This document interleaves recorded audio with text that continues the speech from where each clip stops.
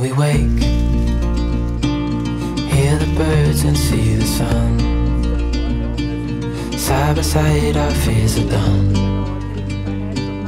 Oh, the good times just begun. Oh, we know what we have, let's hold on tight. Found what we're looking for in life. Call us crazy, but things are finally right. With you and I, the future is bright.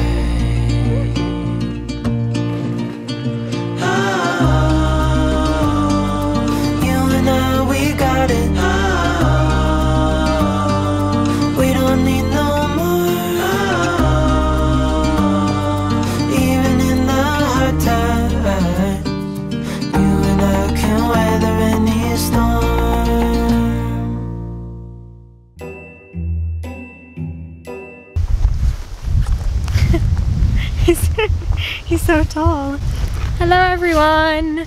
We have just finished day 1 of the Plaster Course and it's really late. We started at like 10 and it's now like, we think it's 7:30. We don't know what time it is. We don't actually know what time it is, but we feel really hungry. But yeah, we had a really nice time. We dug some earth and that just took forever. We were just digging and digging. We were sieving. And then we were sieving it. So we were having fine plaster and then also medium plaster. So that was taking quite a lot of time. And then we had to, we made some mud patties as well. So to test the earth and what sort of ratios are good, we made some mud patties. And we did sort of like ratios of clay to sand in 1 to 1, 1 to 2 and so on and so forth. And we're just leaving them out to dry. So we'll see in a few days what they sort of look like and which mixes are the best. So yeah, we were sieving the sand. No, we were sieving the earth. We were sieving the earth and then we made some cob with it. You make water and then earth and then you leave it for a little bit. For sort of half an hour is good. And then you mix that and it makes like a slurry. And then you add straw and you almost wash your straw in it. It's kind of weird. You sort of mix your straw into it, but not too much. And then you sort of put that on the side and that's your cob. And we were just doing the back side of a building. We were just plastering that.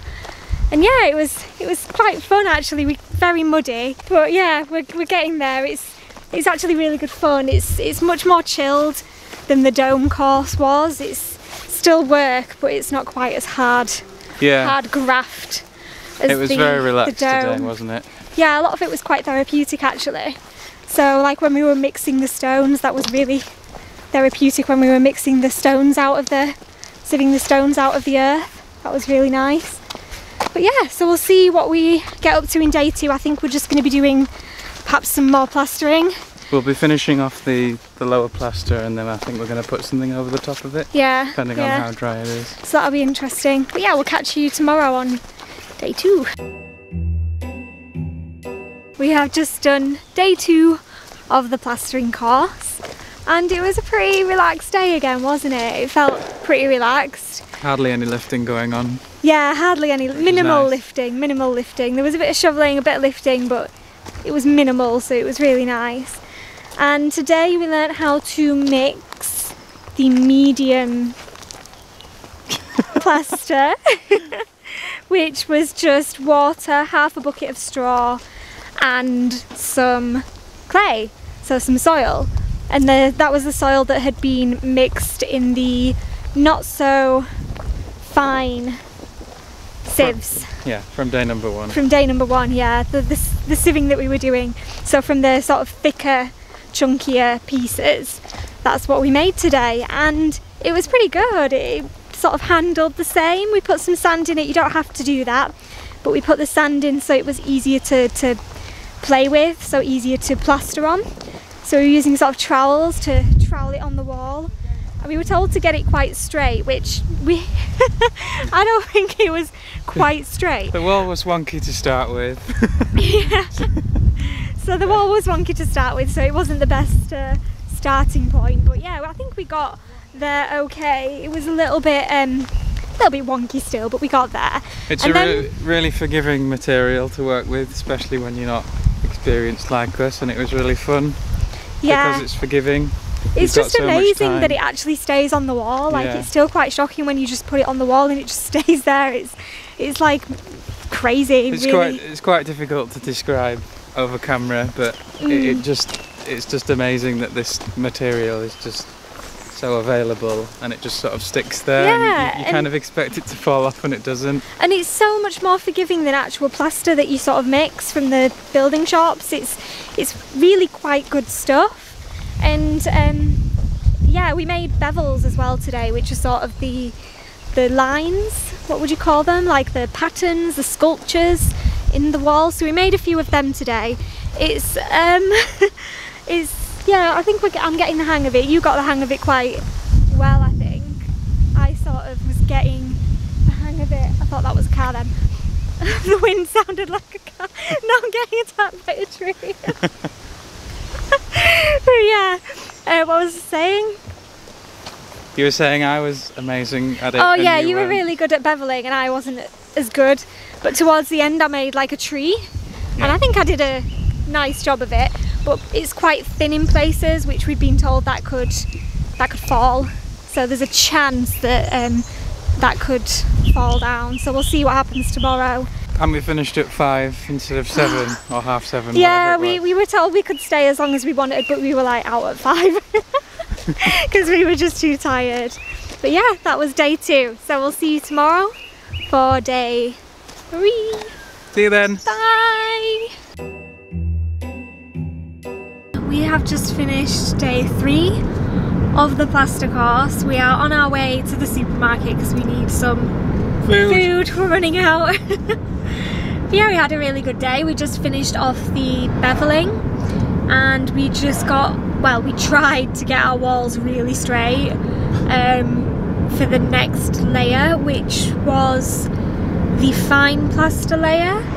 So I think you mix the water, fine earth, sand and the sieved straw, and that gives you, she called it a pass. I'm not sure if that, she called it the first pass. So with the first pass, that was what we used. We gave it a bit of colour and really smoothed it out, and it started to look really nice actually.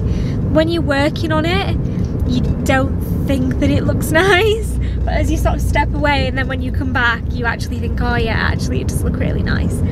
So we were just doing that. We were just fine-tuning, if you like, our bit of wall, and yeah, I think it's coming together nicely, isn't it? Done a good job for amateurs, yeah. I think it's come out really nicely. It's much more forgiving than plaster, than traditional plasters. Like you can keep working on it for hours really. In fact, if you walk away and come back maybe 15 minutes later, you just wet the trowel and you just wet the trowel and go over it and trowel over it, and it just sort of smooths out really nicely. So yeah, it's nice to work with. I don't really understand why you would choose traditional. I'm saying traditional, but sort of the modern plasters, I suppose. They're not really traditional. The modern. There's no dust or hardly any dust. Only a bit from the straw and non-toxic. It's really nice to work with. It's absolutely beautiful to work with, and you can just get your hands dirty in it. We were using hawks at first, which are like your what would you describe them as, Dave? Like your plate for your plaster. Yeah, your plate for your plaster. So you take it from your hawk and then you smear it on the wall. And in the end, I just gave up with that because it was just too much juggling for me. I think because the wall isn't straight, that when you got the hawk close to the wall, you were sort of catching it. Yeah, I wasn't really getting on with the hawk. I mean, it was fine, but I much preferred sort of having the plaster in my hand and then sort of doing it from my hand, you know, putting it directly onto the trowel even and just doing it from there. Yeah, I found that much easier than using the hawk. But I think you're supposed to use the hawk because then it's easier to catch anything that falls. But towards the sort of end, not much was falling anyway because we were getting the hang of it. So yeah, it's I think you just got to sort of go with how you feel and just continue with what feels right. And Yeah, and we got to use some Japanese trowels today, which were amazing. Really good. They were absolutely amazing. Like they just Really, they do really the work nice and for lightweight you. in the Yeah, hand. and they're quite flexible as well. So for earth building, like they're absolutely perfect. But yeah, I really, really enjoyed using them. And there were some really little ones as well, so you could get like right into all of your cracks and crevices, which was really nice.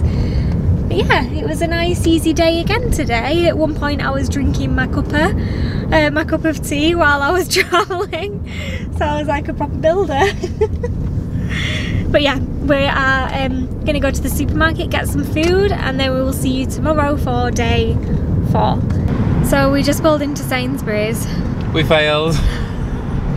It's 7:30 on a Sunday and we didn't even realise it was Sunday because we have no concept of days anymore. So that was a complete fail. So we're heading home with no food and we'll just have to make do with whatever it is that we've got in the fridge. Hello everyone. We've just finished day 4? Day 4. Day 4 of the Plaster Course.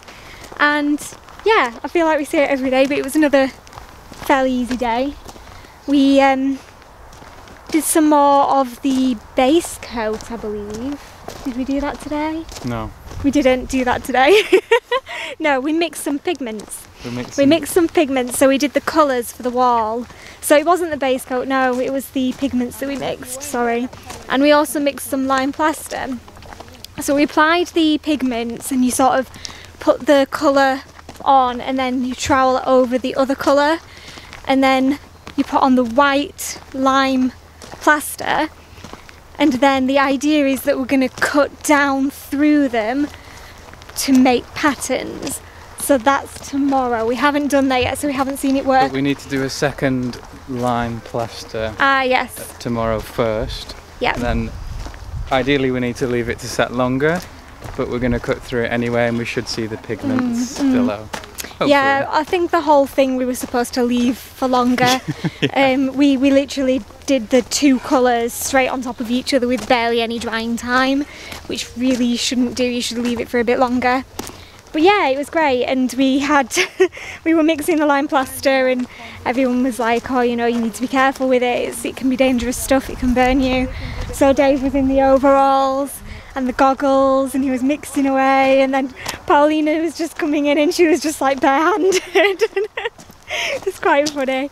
And then towards the end I think we were all sort of gloved up, but yeah, we weren't really bothering too much with the safety aspect. We were trying, but you know, it wasn't, I don't think it's too bad, it just dries out your skin. It was a lime putty rather than a powder. And yes. If it was a powder we should probably have so I don't think it was too bad. We managed fine anyway, didn't we? So yeah, that was day 4. So we'll see you tomorrow for day 5. We're putting on some more lime wash, and I think we're going to start doing some cutting. I'm not certain. I think so, yeah. We'll find out. We don't know, we'll find out tomorrow. Hello everyone. Sadly it's over. We're in the car on our way home and it's all got a bit emotional now as the course has come to an end on day number 6. It's really sad, wasn't it? We didn't want to go. We did not want to leave. We did not want to leave that place, it was so nice. But we had some really nice words from Paulina, our mentor, and just everyone else, and everyone was hugging and you know, the usual. It was pretty emotional. And tears were shed. Yeah, tears were creeping in. Yeah, it was sad. We also missed day number 5 yesterday. After a long day at work, we were treated to some storytelling, which was amazing. But it was so late that we couldn't catch up on that. So what we did yesterday was mixing some wheat paste, which is kind of like a glue. It's like an old-fashioned glue. Yeah. It's kind of like a wallpaper Very paste. similar to wallpaper paste. Yeah. And it's really simple. You just make it out of water and flour, and you cook it on the stove, and then it just becomes like this glue. It's amazing stuff. Yep. And we spent ages grinding down the lime plaster. So we'd had one coat of the lime plaster on, and then you sort of have to grind it down just a little bit. Ruin all of your hard work. Yeah, basically I spent a lot of time trying to get really flat edges, which is worth it, to be honest, but it was a bit sad to then just grind it away, and it looks a bit strange. Yeah, it looks a bit ruined, doesn't it? But the coarseness of you grinding it down means that you can put the second layer over. Yeah. So we got the second layer over. Plus I think as well, when you grind it down, it takes down your higher points. Yeah. So your wall becomes more even. Yeah, that helps with the levelling a lot. Yeah, it does.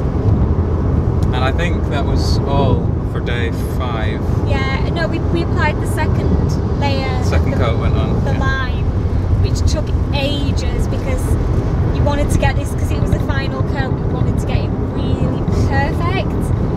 And there was so many like little lines and bumps and, you know, purposeful bumps that it just took ages to get it really just exactly perfect. So yeah, that took us like half a day to do that, and then that was it. That was the end of the day, because we needed to do that to make sure it dried for the next day when we started carving. Yes, we had to complete it. And then today, the last day, was just spent finishing the wall off. We were able to carve down through those 2 layers of lime plaster through to the colours. So we had a red and a yellow as well. So if we could carve down further, it would get to the red, and if we would carve down a little bit less, it would get to the yellow. And you can see that we've done some colourings in the carvings. Yeah, you can even go as far down to the original, like the raw plaster, the original plaster. Yeah.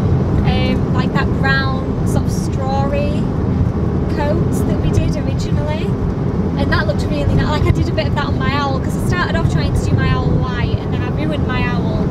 So then I sort of fixed it by taking it down to the brown a little bit, and yeah, I think it looked really nice in the end. There was a lot of admiring from the 4 of us. We kept sort of taking steps back and just looking that, you know, we're all amateurs at the end of the day, but it looked really good. It did. It looked really good work, and it was something that we're proud of, all 4 of us. I think we were all just looking at it. Yeah. We were just looking at it like, oh my god, we've created this. So that was really nice. It was really great. I really can't actually believe we created something like that. We've had some nice reactions as well, haven't we? Yeah. There was, because it's sort of an open community garden, lots of people come in and out, and they kept sort of popping over and going, wow, you know, this is wow. Really nice. So that was some nice feedback there and then. Yeah, I think we did a really good job to say we've never done anything like that before. I think we did a pretty decent job, yeah. I absolutely loved doing it. At points it was doing my head in a little bit, because you're just working on one little area like constantly at some points. Like sometimes for hours you're working on one little bit and you just get fed up with it. But when you take a step back and you really look at the wall, you sort of realise what you're achieving. It sort of puts it into perspective. You almost have like another pair of eyes looking at it, which is great. Somebody just got flashed. Somebody just got a speed camera flashed on the other side of the motorway. Oops. Yeah. So I better watch my speed now. But yeah, we really loved every moment of it, and the ending was so nice with just like those. We just said some simple words, and then we all got a bit tearful. And yeah, I loved every moment of it. Every moment was great, and it was such a great group of people. I liked every single person. I wouldn't have changed anything about any of it. It was just fantastic. We got showered on a little bit. Like when the goodbyes were happening, it started raining. Yeah. It was like something out of a movie. Yeah. We were all sort of saying goodbye, and yeah, just the heavens opened up and it started raining on us, which is really funny. So, yeah, we loved every minute it, definitely. And we definitely want to do more things like this in future. Maybe before we build the house, maybe after we build the house, we're not sure yet, but definitely at some point we're going to do more of these. We just absolutely loved it. It was a great experience, it really was. The pair of us have watched a lot of content online. We sort of try and get as much as we can find and just watch it, but it's absolutely not the same as going and doing it. And that sounds really obvious when you say it, but when you go and do it, you just really get that feeling. And yeah, if there's any courses that go on them, you really get a good experience. Yeah, the theory is all well and good, like the theory is really important, but you need to touch it, you need to feel the material, you need to understand that the consistency is what you're looking for rather than this exact recipe, because every bit of earth is going to have a different sand content, it's going to have a different water content. So to actually touch the stuff and feel it and understand this is what I'm trying to achieve this with my mix, you really need to do that. And even like going back to the dome course, just to feel exactly how it is to lay the bag. You can be told how to do it all day long, but to actually physically do it and to feel it sliding down your leg and to feel that that's where I need to put my toes to make it go where I want it to go, that's really important. It's so important to know that before you attempt any sort of building or plastering. I think it's really important to get those feels for what you're doing. It's really important. Yeah. All right. Yeah. So I think we should round it off there. Thanks everyone for watching. If you got this far, I hope you've learned something or maybe had some inspiration or yeah. We're definitely inspired. We are definitely inspired. We want to continue down this path that we've started, because this is just the beginning of the journey, really, isn't it? This is the start. This is the start. So I hope to see you soon in the future. Bye.